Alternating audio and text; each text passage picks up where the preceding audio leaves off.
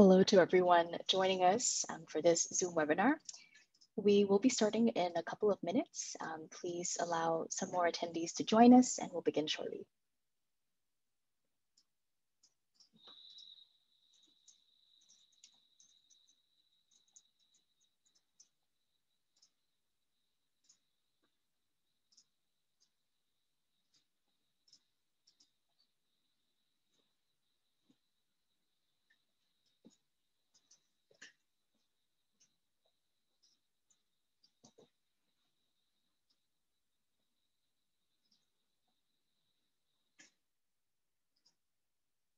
All right, very good afternoon to all and a very warm welcome to the talk Off the Walls, which is the fourth talk of SEAspotlight. And this is a specially curated series of panel discussions and talks that are organized as part of SEA Focus 2021.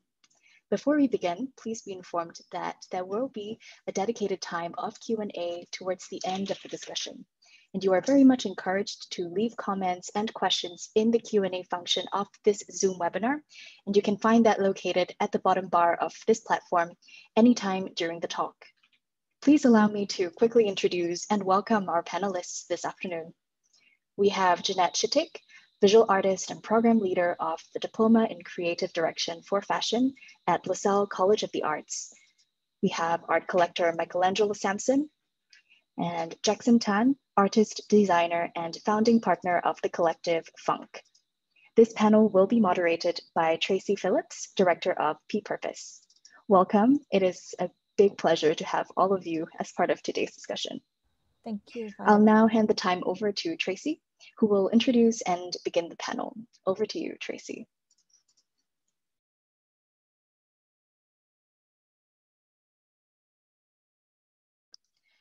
Tracy, I believe you're muted. The Zoom 101. Sorry. So yes, thank you for the introduction. Yeah, I just wanted to say, would love to set the tone to keep this really casual and spirited. I'm actually quite excited to see what questions some of the audience might have later on. But I thought first to get everyone on the same page, that it would be great to hear from our panelists, just to kind of understand a bit more about how they came to be doing what they do. I think we all love a good origin story. I think we'll start off with Ginette, followed by Jackson, and then Michael. So yeah, I will give everyone like 5 minutes just to give us a little bit of the intro. Ginette. Right, take it away. Thanks for having me, SEA Focus. I'm very pleased to be here. I'm going to talk a bit about my background, shed some light on how my punk rock roots drive the DIY ethos that runs very deep in my various practices of design, art, fashion, and music, and DJing and weaving. Next, please. Okay. I formed the first local all-girl band, and we were punk rockers, and this was back in the 90s. This really tells you how old I am. So I was like 16, 15 years old, and we really didn't know how to play our instruments well, but we wrote great songs, but we also faced really incredible sexism in the scene and on stage. And that was precisely the impetus for seeking out something else that would put a name to what I was feeling. It was then that I discovered Riot Girl movement of Olympia, Washington, USA. These girls started the movement because they felt very sidelined, trivialized, and devalued in the underground scene. And this scene had purported to champion the different and was generally egalitarian. So besides making my own punk music, my teenage self felt that it was imperative that I had to create my own narrative because there was very little or there was no local representation of girls in the local punk scene. So these voices that were very apparent were largely male in the hegemonic hierarchy of a male-dominated music scene. Next, please. So the DIY ethos of the punk community is totally anti-consumerist. I was very enthralled by that, and I couldn't find any publications locally that spoke to my experiences as a girl in the scene. So I had to make my own stuff to sell. I started a zine and it was titled Cherry Bomb Press. I printed my own silkscreen t-shirts and organized all girl gigs so that I could hold space for other girls in the same situation. And I also started a local Riot Girl chapter. All of this really just so that I could have material that would resonate with my views and lived experiences and to encourage discourse. I knew nothing. Oh, sorry, back please. The previous slide, yeah. I knew nothing about doing any of these things like the other punks, but you know, if other people could do it, I could too. And this really was the spirit of the punk community. And this is the cut up and paste aesthetic, as you can see here, of the local Riot Girl, of the Riot Girl scene. And it really looks like the bastard child of the 70s and 80s punk zine and a teenage girl with a third wave feminist point of view. These were my visual references, and I explored image making while creating my own zine. And with this, for the first time, I felt I had a voice that I could amplify in an impactful way. So there's something really visceral about this kind of style of visual communication that really aligns itself with Riot Girl and punk rock energy. And this texturality really figures a lot in my work in different ways. Next, please. This is an animated logotype of a vinyl re-release for our punk EP. As you can see, we use all photocopied dirt and traditional cut up and paste methods transposed into a contemporary digital medium.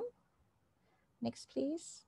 A lot of my work from the earlier zine days do not exist anymore because I was very happy to sell all of my zines that proved that I was a success, you know, so, but here is some typographic explorations later on that were influenced by my punk rock roots and Riot Girl roots. Next, please. Yeah, so this was a zine that I collaborated on with my friend Patron. Next. Soon after, I decided to start a fashion label, even though I wasn't trained in fashion, but I thought, you know, if other people can do it, I can do it too. So then, you know, with sheer ignorance, I went into it headlong and I started a label called Frou Frou and Tiger Lily with some friends. And you can see here, the materials and the finishings used are still very grounded in punk rock and rock and roll visual language like slits, cuts, and unfinished leather, PVC, and snake skin. Next, please. And then later I started to participate in group shows and I ventured into sculptural object-based work and moved into working with materials that are not so in my vernacular, such as wood and vinyl, even though I listen to vinyl, but you know, I don't use it as a material. Next. And, you know, I also dived later headlong into tapestry weaving. I took a very short course right before I got pregnant, before I gave birth actually, and decided that, yeah, this is for me. And, you know, I managed to get myself into a festival, the Light to Night Festival at National Gallery in 2017. And this was a woven response to Georgette Chen's Lotus in a Breeze. Also at the same time, I started hand spinning my own yarn from merino wool and self-harvested local kapok cotton. So you can see on the top right, that is kapok, raw kapok there. Okay, next please. So in my recent work, the themes explored are of unseen labor of women, the aesthetics of care, and also, you know, investigating and situating my practice in the intersection of design, art, and craft to amplify the unseen and validate it and devalue it in contemporary art. The common thread from when I was a punk to present day is really about amplifying the unseen and the devalued. So you can see here a clear lineage of my design influence. I was very interested in Bauhausian design principles. I teach that while I'm in school at LaSalle. And also, you know, the Memphis design group's work speaks to me and touches my soul. So you can see here on the left 4 pictures are my visual influences. And on the right, my explorations, my first object-based explorations with regards to my influences. Next, please. So the outcomes with these assemblages, and they were showed at Ultra Super New Gallery in a 2-woman show called Planes and Envelopes. Next, please. And this one was my solo called This That at just a few months later at the Loai Arts Club. Next, please. And this is my latest body of work. And the pieces really came off the wall, so to speak, made of cuts and wood waste. All right, thank you. Great. Next up, we have Jackson. Hello, everyone. I'm Jackson. Well, while they're loading the slides, I'm just going to make a quick introduction and origin stories of PHUNK. So PHUNK is an art and design collective. We started in 1994. We're a bunch of 4 homegrown boys. We met in LaSalle College of the Arts. We studied in design. We shared the same love for things like British indie pop music, American street culture, Japanese anime, Hong Kong Kung Fu movies, and Chinese mythology. Well, much like Ginette, we considered starting a band, and then went to the studio to jam and realized that most of us can't really play instruments to save our lives. So we exchanged the electric guitar for a Mac, and then we experimented with it, and we started to create visual works. And it evolved from stickers to posters to T-shirts to zines to animations to now we do sculptures, prints, and installations. So yeah, next. So yeah, I think the band is basically Alvin, William, Melvin, and myself, Jackson. And this is a drawing of the 4 of us as Kiss. We're never a fan of Kiss, but we always love how they so-called visually represent themselves on their faces. So the 4 of them are a band, you can see that. But yet all 4 of them has different personalities drawn on their faces. And that's very much how PHUNK is. All 4 of us work as a band, but all 4 of us are different personalities. And we very much work and function more like a band, a visual band, compared to a conventional design or art studio. And we still sign our works as PHUNK. So all of us practice the same signature and we sign it as PHUNK. Yeah. Next. So, well, besides calling ourselves a visual band, we are also so-called big time like visual junkies. So we love collecting visual junks. Yeah. So next. Yeah, so this is a picture that you see that is things that is in our studio. So our studio is like our junkyard of collectibles. So it's filled with many things. You can see like vinyl records, comic books, a lot of Nike sneakers, sci-fi novels, a lot of T-shirts that we never ever wear for many years. It's still there in our studio. So it's really like a huge junkyard. But it also inspired us in shaping our visual language and our artistic voice, all this stuff.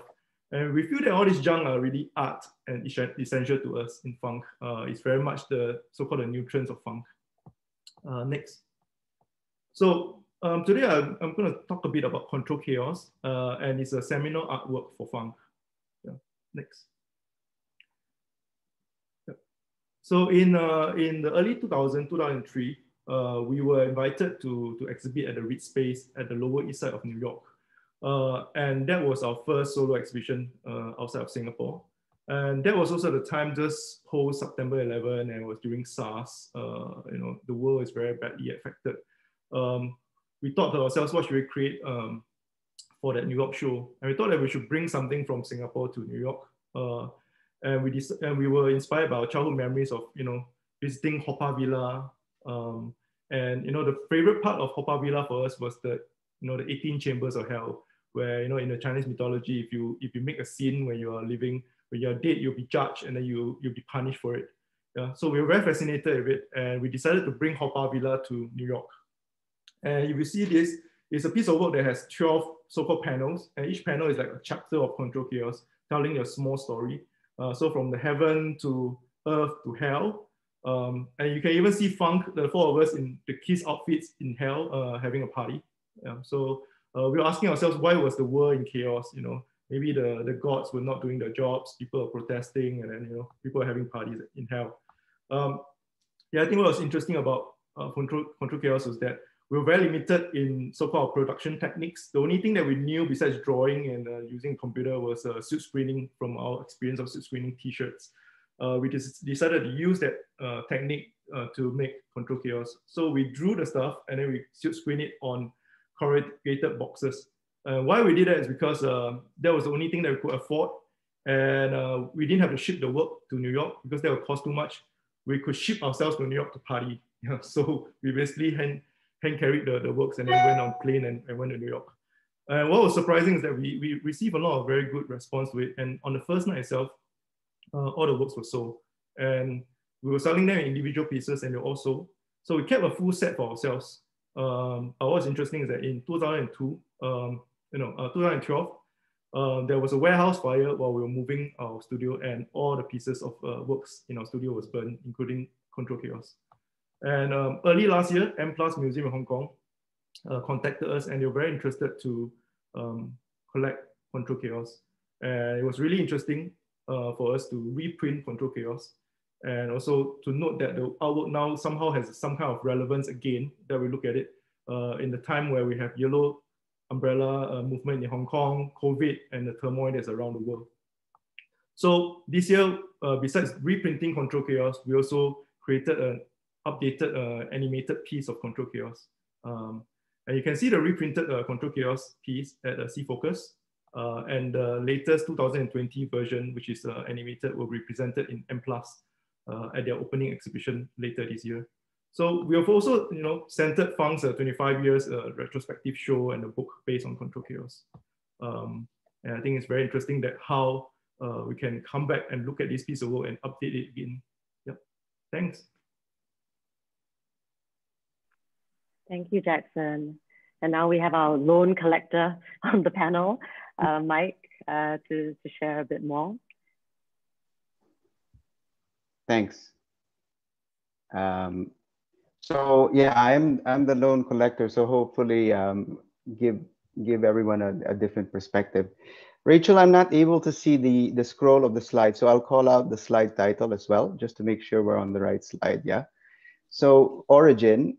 So every superhero story begins with an origin, and here we have Amazing Fantasy 15 from 1962, which is actually the origin of Spider-Man. Everyone knows the story.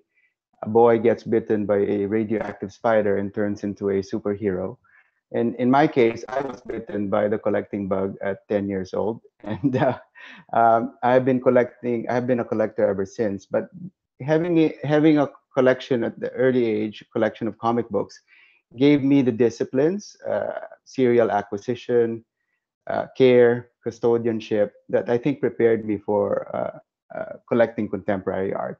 So I think I'll tackle our topic today, off the walls, from 3 dimensions through our collection. The first is a geographic lens. We started as a Philippine contemporary collection. We grew into Singapore, and now we're a Southeast Asian collection. Second is from themes. Collectors always start with the personal themes, and then they grow on to the bigger themes: culture, history, religion, and so on. And the third, and probably most interestingly, as we go through the slides, is material, the lens of material, going from oil on canvas to more exotic materials. And I think that transition from oil to an exotic material is exemplified here on this slide by Eko Nugroho, who is a painter from Indonesia. Eko transitioned his practice from painting into actually sculpture and then embroidery. So this is the tapestry Illusion of Hope, where Eko not just transitions oil to thread, but also his own practice from being an individual painter to engaging a whole community of embroiderers. And actually now in the institutional scene, Eko is much more known for his tapestries than his paintings. Next slide, please, on transmission. So transmission, what do I mean by that? Artists are transmitters of culture, and collectors are their receivers. So the artist broadcasts on a certain frequency, and there is one collector who gets that frequency, and there is contact. So I liken it to the search for extraterrestrial intelligence, radio telescopes, looking at the night sky, waiting for a signal, waiting for a message. And, in this work here, it's 5959 by Corinne de San Jose from the Philippines. Corinne assembled basically 118 transistor radios into which she is broadcasting a recording of field crickets. So apart from being an artist, Corinne is also a sound engineer. And the hardest thing to achieve in film is silence, the sound of silence. There is always ambient noise when you're filming, right? And when you film outdoors, that ambient noise is actually the sound of crickets. For Corinne, this sound is the sound of nostalgia.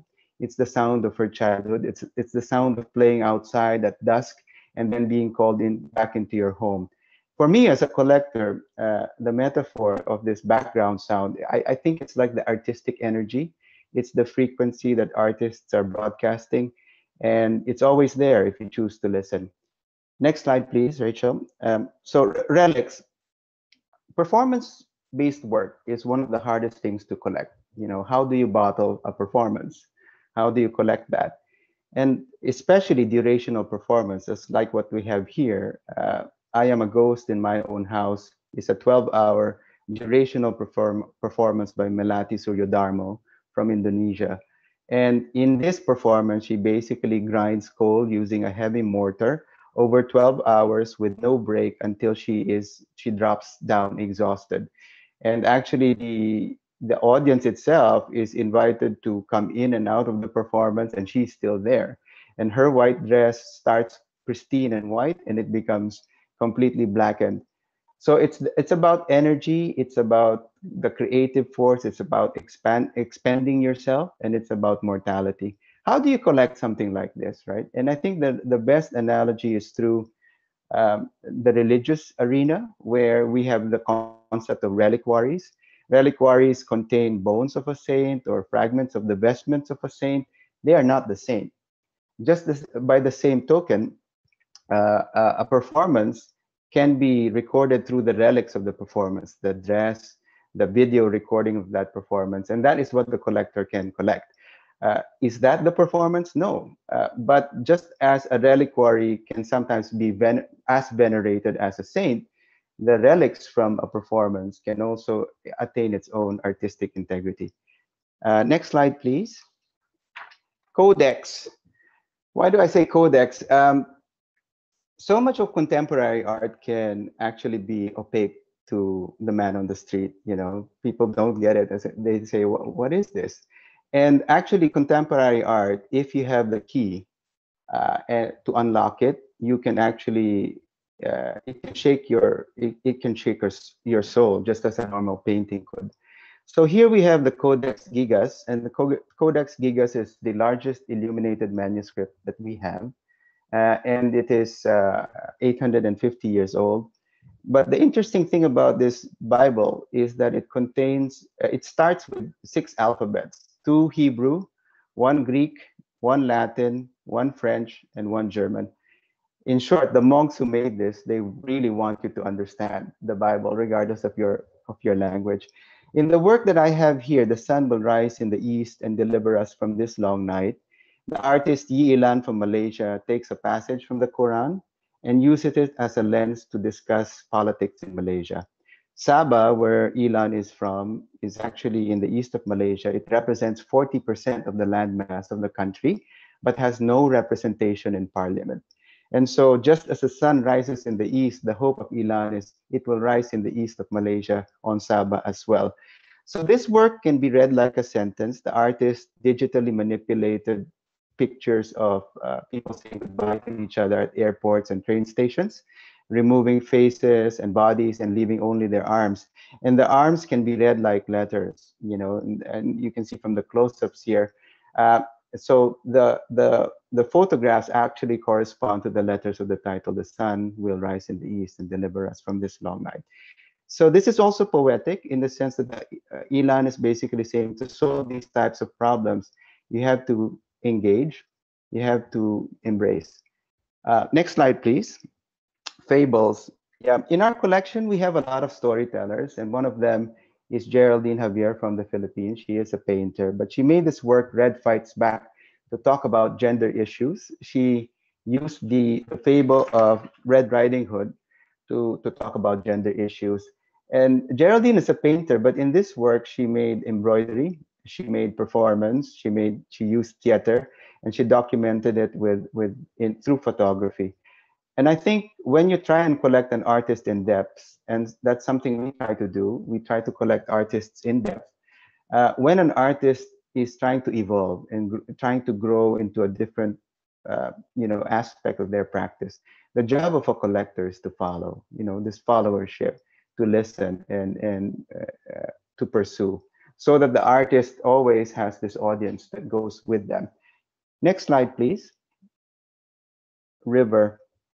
So this very strange device that you see here is the clock of the long now, or as it's sometimes called, the 10,000-year clock. And it tells time on a different scale. It tells time on the scale of our species. The second hand is a year, the minute hand is a century, and the hour hand is a millennium. And it's meant to go on even after we are gone. It requires no maintenance and it just runs. And the clock is meant basically to outlast us, right? In the work On and On that we have here, the artist Heman Chong from Singapore is basically challenging the notions of collecting and ownership. Here, the artist basically gives you this artwork, right? That's the start of the artwork. And after a year, the collector is supposed to give that artwork and pass it on and on and on, like time, like a river. So the temptation, of course, for every collector like myself is just to keep the artwork, right? And to keep this precious object. The problem is that if you do that, you are breaking the artistic intent and the circuit. And therefore, can you still call this an artwork?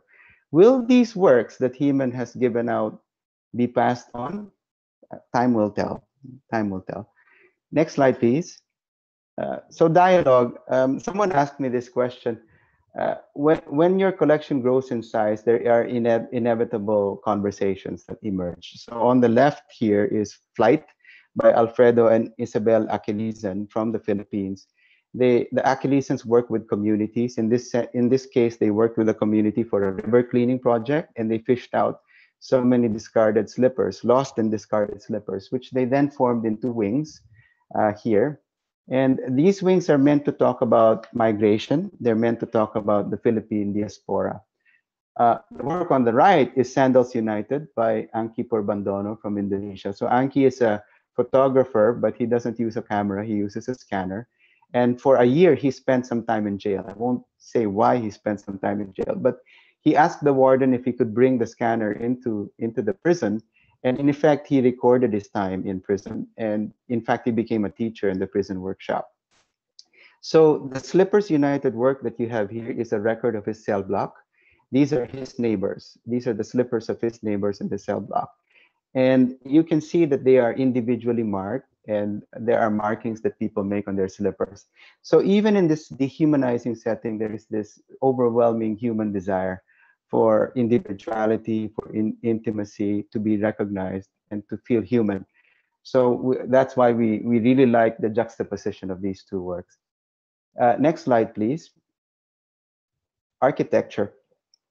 So as a collector, and many collectors who are on this panel will identify with this, you know that a work is special when you can't resist it, even though you promised yourself you're not going to buy anymore. So during the circuit breaker, we said, look, these are tough times. Let's not buy anything. And yet this work by Faris Nakamura, from now on, of Singapore, from now on, you will not be alone, came up. And Faris is basically using the language of architecture to talk about the pandemic. This is a model of a migrant workers' dormitory, but he blacked out the windows to show the isolation. And in this way, he's trying to talk about a difficult subject, the migrant workers amongst us, the spread of the pandemic amongst them. And from the title, he's basically saying, from now on, you will not be alone. It's trying to awaken conscience. And so using just very, very simple materials, this is a small work, cardstock, paper, wood, enamel. Faris is able to touch a very deep vein. It's as tall as a building. It's as wide as Mercy. Next slide, please. So history. History Lesson Indonesia is a room-sized installation of 8 desks and a blackboard by Suti Punavichayanont from Thailand. Suti is thinking about how history is written and taught, actually, in this work. So he carved difficult periods in the history of Indonesia onto student desks. These events are actually not in the history books of Indonesia anymore. They are not taught in school. And the work is activated by putting a blank piece of paper on top of the desk and then to do a charcoal rubbing.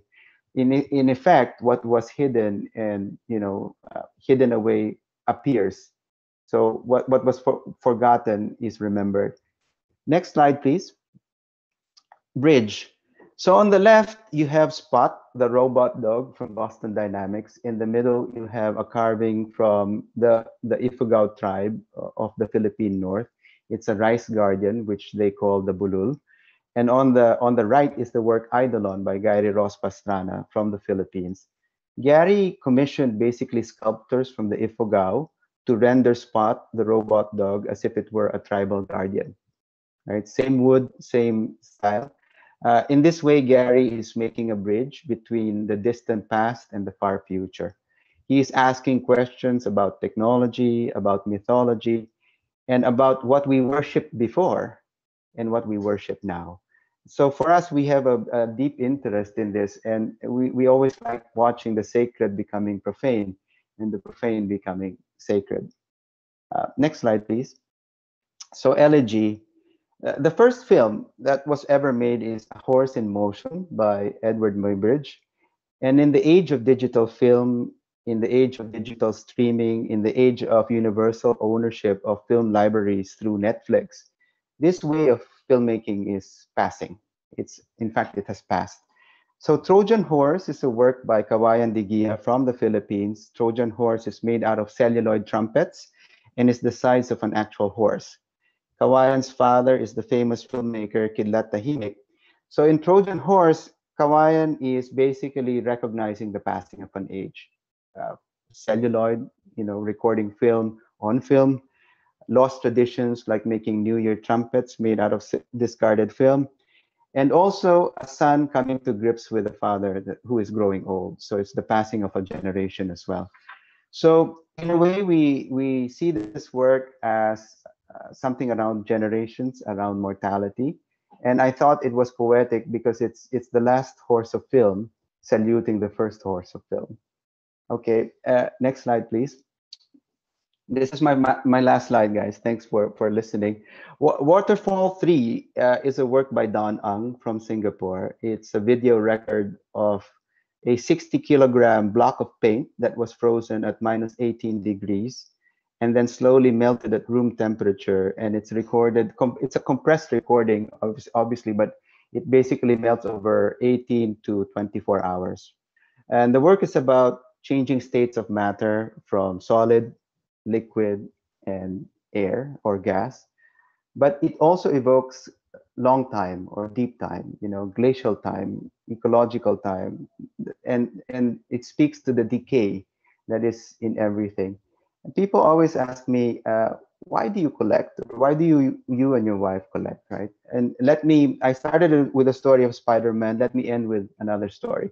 In 1997, when Hong Kong was going back to China, the composer Tan Dun was actually asked to write a symphony. It became Symphony in 1997. The CD cover is here. In this symphony, 2,500-year-old bells from the tomb of the Marquis of Yi were used. These bells are remarkable because they are the earliest representation of tonal music. They can produce notes. So 2,500 years old, tonal music. At the exhibition where these bells were displayed, one of the visitors, upon learning of their tonal qualities, surprised the museum guards, and they started shouting, "Long live music! Long live music!" So this visitor turned out to be the late tenor Luciano Pavarotti, right? And so these bells were made by an artist in antiquity, but they were also collected in antiquity. Why do collectors collect, right? Why do collectors collect? Because someday a stranger might come, look upon these works, and shout, "Long live music, long live art." Thank you. That's amazing. Wow. Okay, we've just seen like a lot of really wonderful work. And I mean, from the looks of it, it looks like all of you are collectors in some way, our panelists, and that you all caught the visual bug very early on. So lucky for us, because now we have your works and your collections to appreciate. So thank you. I think we've got a lot to talk about, and we actually don't have that much time. It's a really broad topic. And I definitely want to go into some of the themes that you mentioned. But I thought because the panel is literally called Off the Wall, I'm assuming that that's the kind of work that most of our attendees are interested in. So I'd like to ask our artists first about your process. Being like cross-disciplinary artists working across mediums, at which point do you decide to break from more like conventional forms during the creative process? Is it something that's conceptualized from the get-go, or does that evolve like much later? I'll get Ginette and Jackson to answer that first. All right, shall I go first? You know, I think one of the job hazards of being design trained and being a practicing visual artist is that I always think of my work as a product as well. So, you know, as I was first getting into visual arts, starting my visual arts practice, I asked my friend, my research collaborator, Hazel, and I asked her, hey, you know, when you guys paint, now it sounds very ridiculous, but hey, when you guys paint, do you consider the back of the work? Is it finished? You know, what's the finishing like and stuff like that? She was like, oh no, you know, that's not a consideration. And I was flabbergasted because to me, it is always a product and everything has to look nice from all angles. So if you see my last series of works, through your fields, you know, I took it off the walls just so that we could all look at it all around. I mean, it's as simple as that. Yeah, but it was planted by that seed, that the seed was planted in that conversation that I had with Hazel. Jackson? Well, I guess for us is we never really like were so focused on whether it's a sculpture or whether it's a painting on the wall. You know, we were just happy to put our thoughts or our voice on anything, you know, visually on anything. It can be on a sneaker, it can be on a, you know, a sticker, it can be on a cap, it can be on a zine, you know, it can be a, you know, it can be a poster, you know, it doesn't matter, you know, as long as we can get something out, you know, express ourselves and have fun. I think that's very much what PHUNK does. Michael, I mean, as someone who's been collecting for several years now, as we've seen, I mean, you clearly have certain themes that run through your work. But I'm just wondering, you know, specific to this, at this stage that you're at now for collecting art, does it matter that the artists that you collect that are breaking convention, that they go off the wall, so to speak?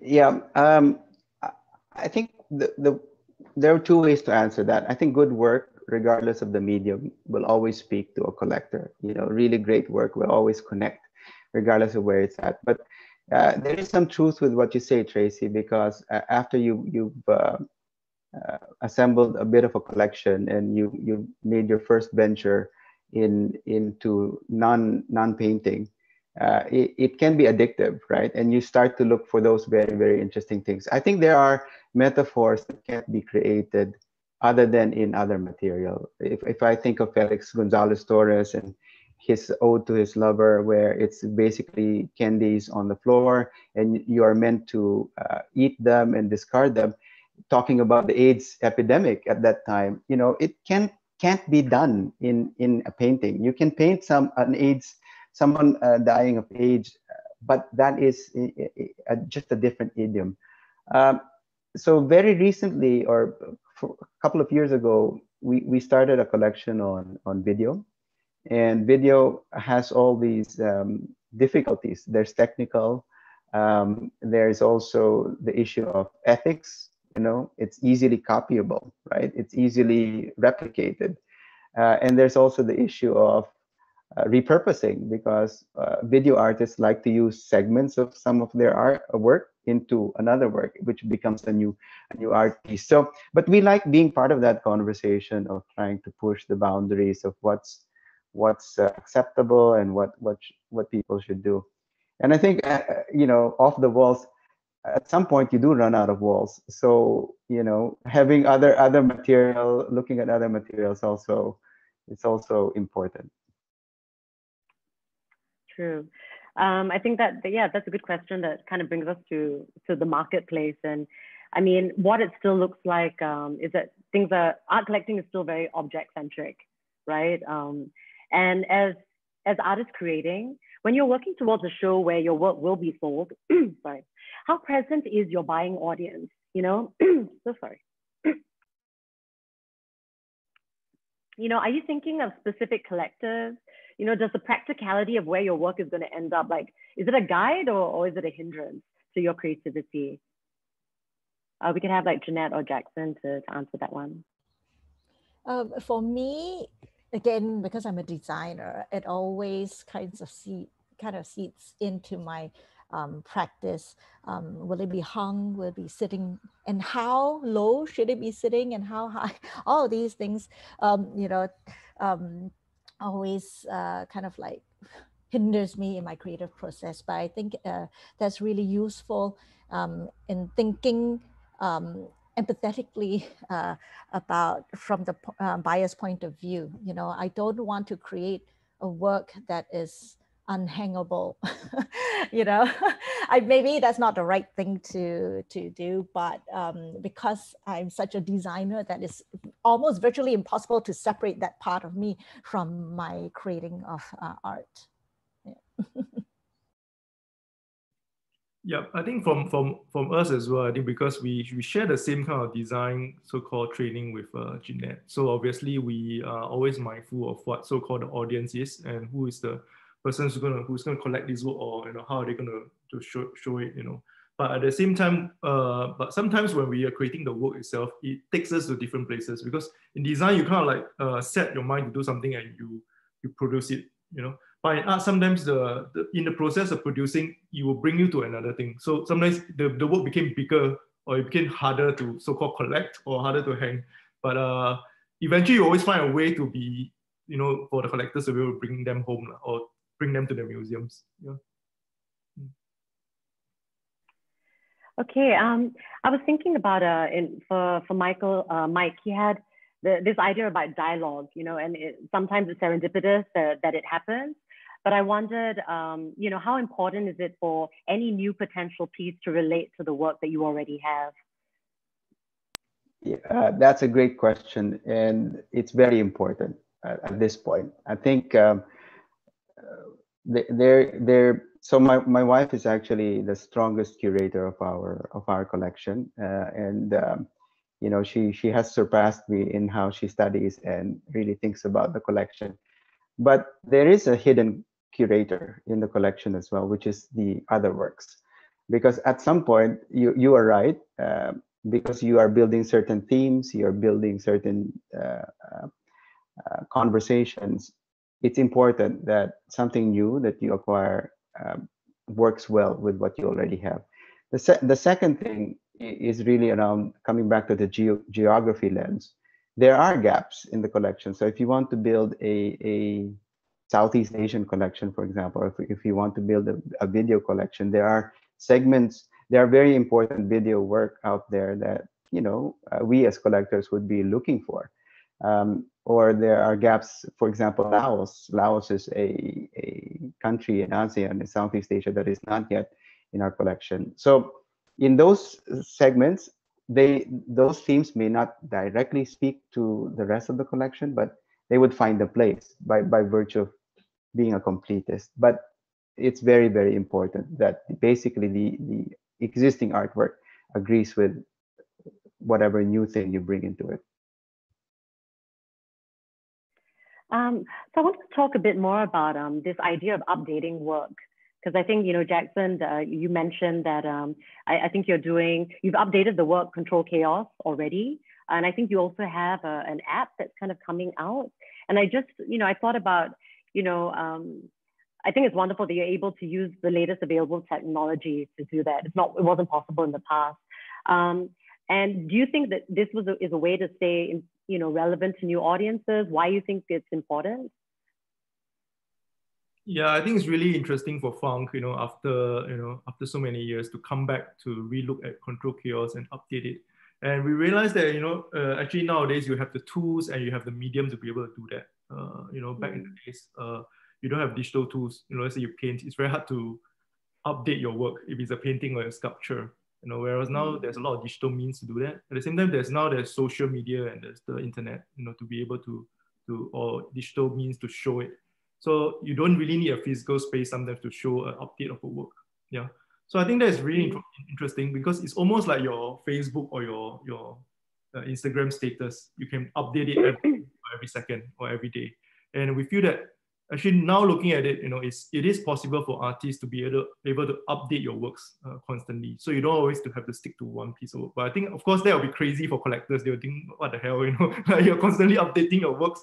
But think about it, your Spider-Man is always constantly updated as well. We are seeing different versions of Spider-Man along the way. So the story goes on. There's something that's constant and something that is ongoing as well. But I guess the question would be then, how does this affect, the question of like provenance, right? Which is so important in the art world, how it adds value to work, just, like how it's traded, where it came from, where it ended up in. I think this will be especially challenging with digital work. Do you think that's going to impact on the kind of value that kind of work can generate? Anyone can answer this one.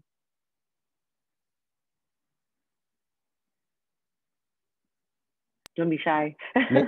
Maybe I'll take a stab at it, being the collector on the panel. I think provenance is extremely important. Without that provenance, and we often actually buy primary, meaning we buy from the gallery. We hardly buy from auction, actually, almost never. And so the idea of provenance, and that's one of the advantages of contemporary art. You're collecting the art of your contemporaries. They are alive, they are making, and you can attend their shows. And the idea of the problem of provenance is not so important, right? Because you can affirm it at the show itself. The issue is that when you start escalating the values and you are at auction, and there are so many ways to replicate artwork nowadays, then this idea of provenance is extremely important. So I think it is related to value, and it's related to time. When you bought it, are you the first or the second collector, and how much are you paying for it? So I liken the fact that if you're buying a very expensive piece of work, it's like jumping out of without provenance. It's like jumping out of an airplane without a parachute. You can skydive, and for a few short minutes, you're really free falling, and it's wonderful. But what if it's fake? So I think that's important. Now, in terms of validation, and maybe to bring in my artist colleagues here, is provenance so important in terms of validation? Not as much. So I'm speaking about this, not the value income or the value, but the psychic income that a work gives. If you love it and it's giving you joy every day, who cares where it came from, right? It's part of you, and it's giving you energy. And I think artists have a very, very different idea about provenance. Okay, so I'm concerned about the time. So I think we had an important question to answer, because it was in the write-up, right? And it was really like how we can kind of support more of this type of work. And I mean, on a personal note, I guess I come from the world of creating experiences for brands, and I feel that kind of pace, is so much quicker than what it seems to me as someone from the outside of the art world. That it seems like things it's almost traditional in some ways, how art is bought and sold. I mean, even with art fairs. And I wonder if you agree with me, and if you see things changing. And I guess from the artist's point of view, like what more can we do, or like SEA and art fairs, what more can they do to support this type of work? A lot of questions there. Can I start? Maybe I can start and then hand over to my co-panelists. I think the pandemic created and there was a panel talk on this, on the future of art fairs, right? But I think SEA has created a great opportunity to use the technology to create different experiences. For example, visiting artists in their studio, visiting collectors in their home. Things that someone would not normally see have been revealed as a result of the pandemic. People are more willing. And I think that's the first clue of how these types of platforms can push alternative art and art that's trying to use or to push the envelope, which is to show collectors who have collected that work and to put it out. I think tonight, the C focus spotlight will end with the Rubels. You know, the Rubels are some of the greatest collectors in the world, and they are entirely now in new media and installation and so on and so forth. So the more that people see um, crazy folks like myself who live with this kind of art, who put it there, I think it can open a pathway for people. So showcasing, I think, is one very powerful way to do that. I agree. You know, I really enjoyed the videos of the studio visits of the artists in C Focus, the EDMs. So, and I think likewise, the pandemic allowed open up this chance for younger and, you know, millennial artists to be featured, and a lot of their art is very risk taking in terms of media and presentation. So I think, you know, to continue doing that, and kudos. Yep. I think that the artists will always surprise the world, you know. And now it's like a, you know, banana with a stick with a tape on it, you know, and anything can be a art, you know. And you know, the idea of artists you know, making work just for collection, I don't think that's the whole picture of it. You know, it is the art market, but I think artists has a primary so-called need to be able to express themselves through various mediums. And I think, of course, artists also needs to be supported by the collectors in order to, you know, to make the works that they do. And I think there is a part of it where, you know, certain works can be collected, and, you know, certain works it will be very hard to be collected. You know, but it's part and parcel of being an artist. I don't think we can do everything that's 100% like so-called catering to a collector to collect. Yeah.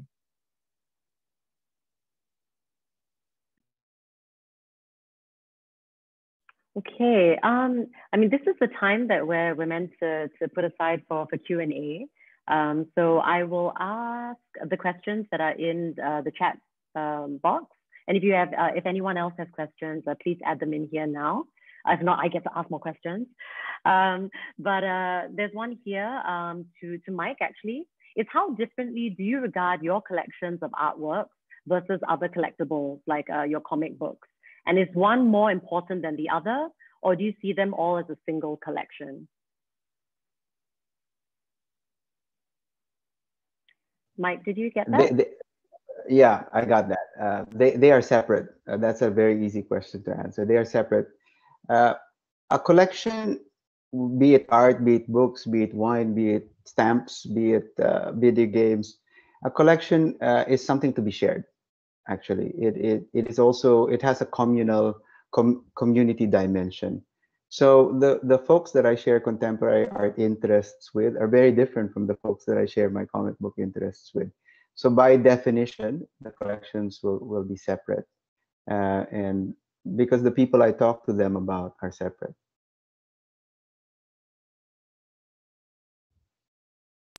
Thank you. So during this this is another question from Yihao. During this disrupted time, how would you continue to find inspiration for your new creations? I think the artist can answer this one.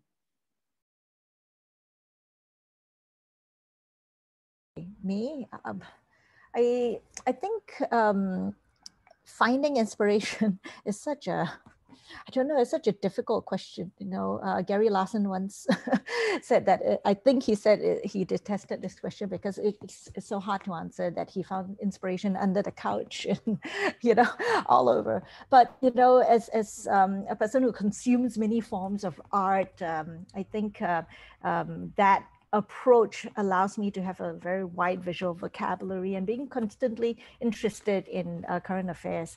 That is my source for inspiration.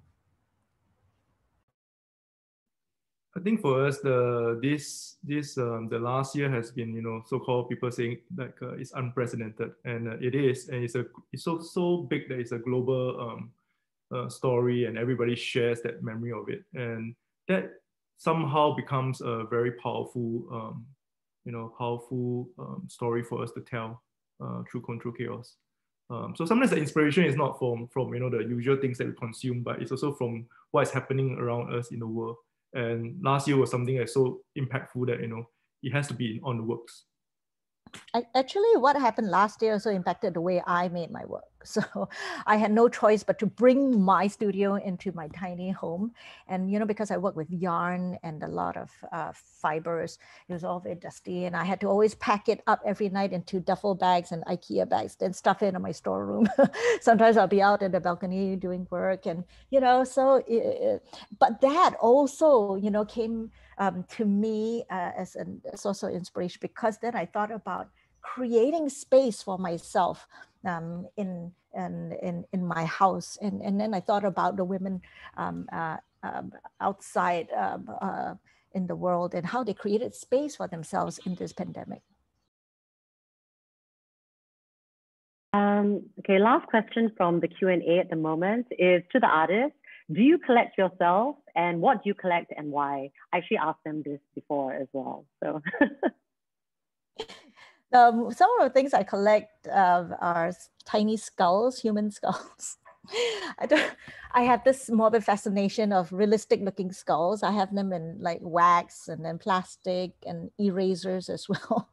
And I have a whole slew of them. And I used to collect a lot of albums, vinyls. I still have vinyls, but of the artists I like B-sides and stuff like that. And a lot of zines from all over the world when I was a punk kid. Yeah, so those were the my precious things.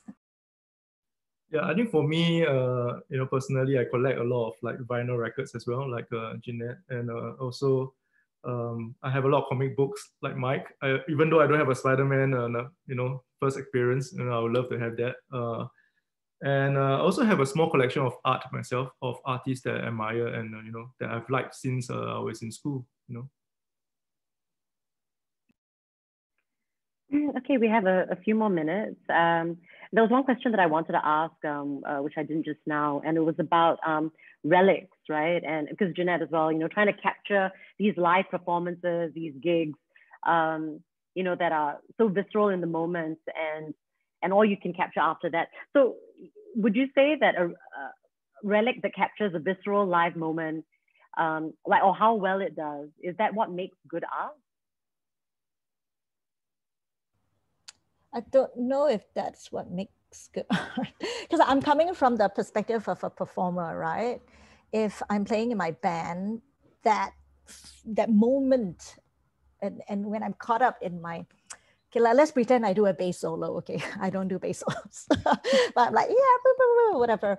I don't think that visceral kind of like raw energy is transmitted as well in a performance, in a recording of a performance. Or if, for example, if I sold my bass and then somebody says, wow, this is the bass that Ginette did that amazing solo on. I will find it's a bit far removed, because as a musician, the connection is just a bit hard to piece together. Yeah. However, I must say that when I went to Choi Ka-Fai's Cosmic Wanderer exhibition, I was quite in the moment. There are all these screens around and the sound system was amazing. And what's fascinating was that the screens had different perspectives of that ritualistic dance documentation. So, that was perhaps as close as possible as one can get to a performance. Yeah, I mean, I really question, how can you really capture that moment? I'm excited because I'm going for that right after we finish this. Michael, Mike, do you want to answer that? Yeah, I think we've come to the point where we understand that these are in a way separate artworks, and there's the idea of intent as well, right? If we not to bore everybody, but if you think about an economic model of a performance, you sell tickets and people go to the performance, and that's how the artist is able to monetize that experience. But how do you do that for a performance artist where they are doing it inside a museum setting that didn't charge any, so there is an economic model that has to emerge from that. It is not the same though as having attended the performance. But as I said, similar to the idea of relics, where the saint is venerated, but somehow the saint's relics are also equally venerated, in an economic sense, the performance then gains a new life as a different art form, perhaps a video recording, the relics of that show. And like Ginette said, people do buy the guitars of the Rolling Stones that they played in Havana during this, or David Bowie's costume that he wore at the concert just before the Berlin Wall fell. Those are relics of a certain kind of performance that actually gains its own impetus. It gains its own identity apart from the original. But it's not, I personally believe it's not, as Ginette said, it's not the same as the actual performance. All right, and with that, we have come to the time to end the panel. We thought, actually, speaking of veneration, and we talked about that, can we see that Spider-Man comic? Mike, do you have it with you? I think it will. I think his video is a bit lagged, yeah. Yeah. Can you see it? No, not yet. Oh, yeah. No? I think there's a delay. It is? Okay. Sorry about that. Something's wrong with my connection. I do have it in my hand. Okay. Oh, yeah, well. But if you do have it in hand, then do you really have it? A delayed recording of your hand holding it. Okay, thank you. I think I'll hand back over to the SEA-Focus team. Thanks to everyone that listened in, contributed questions, and were enthusiastic. Thanks so much.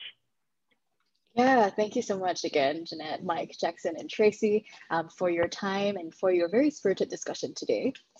So coming up next, as Mike has reminded us during the talk, is our final talk of the SEAspotlight talk series. And this is a special segment with the renowned art collectors, Dawn and Mara Rebel. And this is happening at 8 p.m. today.